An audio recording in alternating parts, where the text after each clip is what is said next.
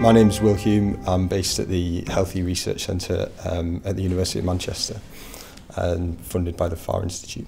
My research focuses primarily on mortality outcomes following percutaneous coronary intervention, PCI, which is a procedure used to improve arterial blood flow in the heart. There's been quite a number of changes to PCI over the last sort of decade, mainly activity increases because PCI's replaced thrombolysis, which is a clot-busting approach to combating heart attacks. There's also been procedural improvements, so improvements in pharmacology and arterial access site and stent technologies and that sort of thing. But along with that, patients typically now carry a greater comorbidity burden, so they're older or more likely to have diabetes or whatever.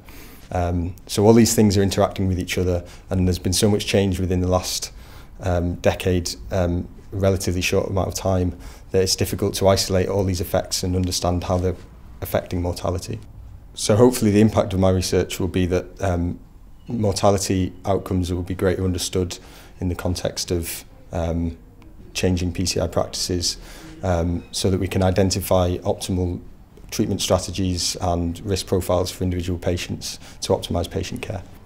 So following my PhD, I'd like to work in healthcare related fields, ideally applying my expertise to improving health outcomes across the country.